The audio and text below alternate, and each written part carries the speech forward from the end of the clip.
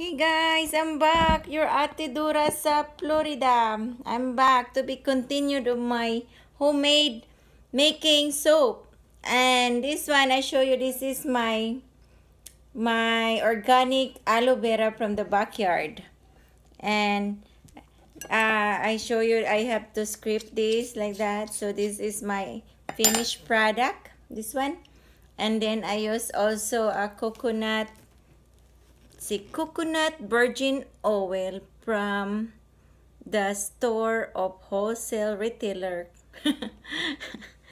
Okay, and it's how much is this? $20 for this big guy here.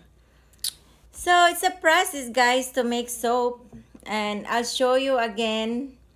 I have to prepare first all the stuff I'm gonna use. I'm gonna use a sodium hydroxide, and just a little bit, and then what else?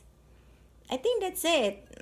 It's kind of like organic. It doesn't bubble too much, and it's really good for your skin because with aloe vera on it and coconut oil, organic coconut oil. You know this Kirkland.